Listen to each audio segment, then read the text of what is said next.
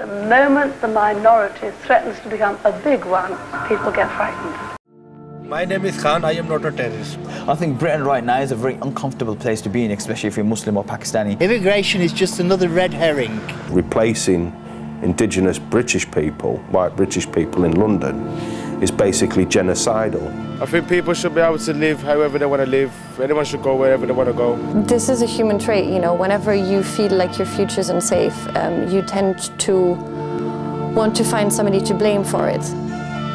After decades of mass influx of people and building a multicultural society, today immigration has become an uncomfortable talk and a national dilemma in Britain. 1 in 10 of us is of immigrant origin. For many, the country is becoming overcrowded and the political attention has been shifting towards creating a fortress against immigration. Opinion polls show that we are too many to compete for employment and public services, such as places in schools and housing. Failure of this country to have proper border controls over a number of decades. At a time like this, when our labour market is tight, we more than ever need a firm cap on the number of people who are allowed to come and live and work in the UK.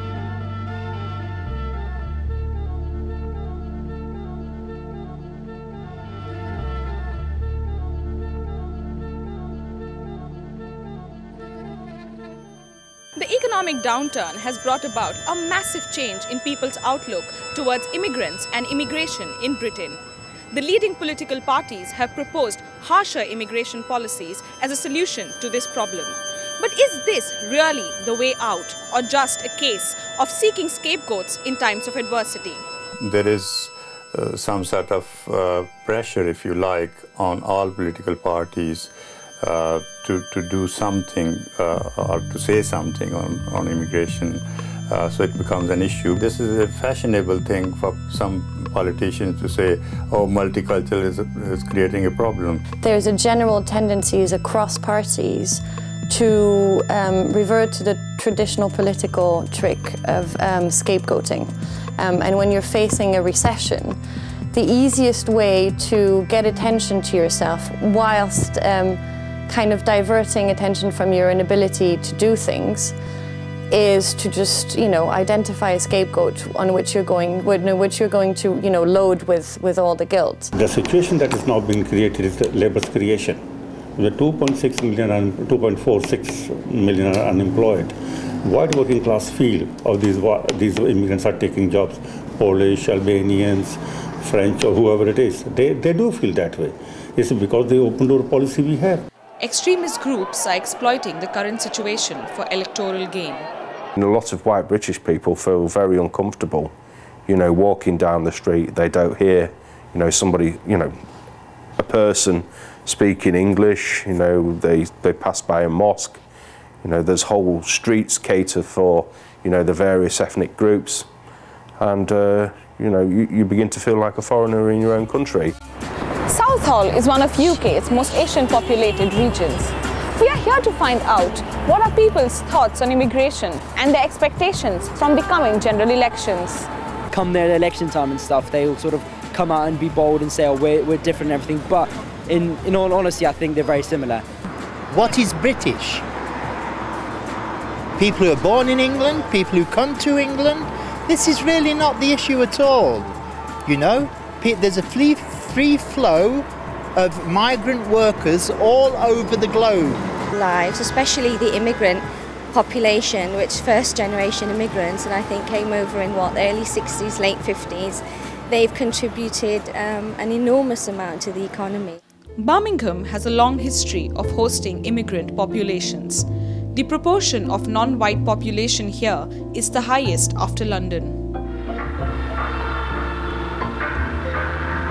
30 years after the race riots in Handsworth, Birmingham, the Asian, black and white population live harmoniously side by side. From other countries, you know, there is a Muslim population, for example, they feel safe and they feel they want to come to certain areas of Birmingham. You know, there are quite a lot of gangs and stuff like that around the city centre and things like that, but as long as people just keep themselves to themselves, you know, it's generally fine. When you're here, you fit in, you you know, you're not like, nobody's looking at you and everybody keeps to themselves and whatnot, and it's a nice place to live. All ethnic groups have been affected by Birmingham's economic decline. The closure of factories and plants has been especially detrimental for white workers who made up most of their workforce. Working class jobs offer status, reasonable wages and a sense of pride and community. Hundreds of workers fear job losses at the landmark Cadbury factory that was recently taken over by Kraft, an American multinational. Their concern is that if this factory were to close, that the community and everything associated with it would disappear. The problem is that it's what we've seen here, where we've seen at Cadbury's, where what you've got is you've got export of jobs to countries like Poland and places like that, and I think that is a big concern. These communities are in disadvantage, not just the new communities, the ethnic minorities, just the white working class. We are now in Chelmsley Wood, a traditionally white working class area in Greater Birmingham. The area has been hit by a rise in unemployment. We set to find out whether this has had an impact on the views of the people regarding immigration. I think we've got enough of immigration, don't you? I think so. I think we've got to give the young people of this country a chance to find work. Most of these immigrants are coming in, taking work which our young people need. The money which is handed out here in benefits is for the people who live in this country, not who live in Poland or some other country, and that's got to be stopped. Immigration is a problem in this country at the moment. I reckon that a lot of people are coming over and just claiming benefits, etc., and that's got to stop. Towns in Birmingham that are run by, by Asians, etc., and that I really don't like it.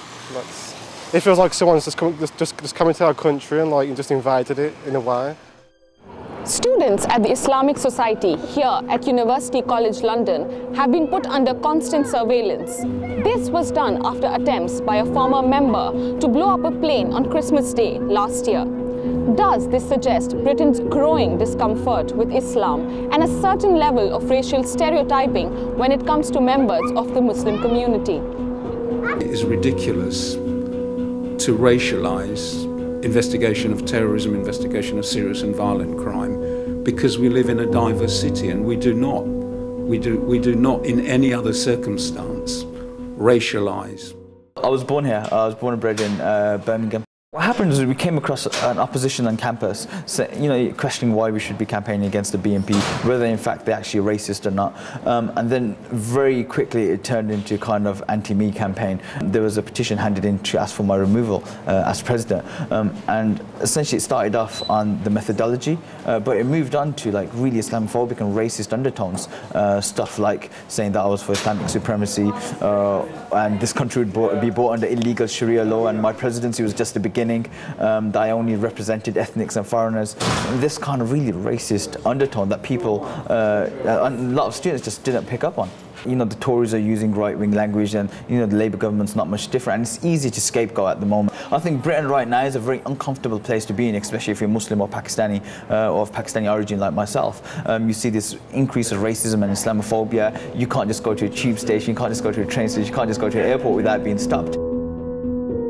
The report into the murder of black teenager Stephen Lawrence shed light on the institutional racism in police forces. A climate of fear has been brought down on the population, on the community, in terms of what we rightly have to do to address security issues. All the public services need to engender trust and confidence in the communities. So where is Britain heading on this divisive issue of immigration? I think it's a sad state of affairs. And I think that we're heading towards even more isolation of the Muslim community. The government will need to continue to be in control of immigration, and that's perfectly legitimate. But I hope that that can be consistent with continued immigration flows, because they're good for our economy and they're good for our society ultimately. You're planting the seeds for a society in which no one trusts no one, and that's definitely not the kind of society that you want.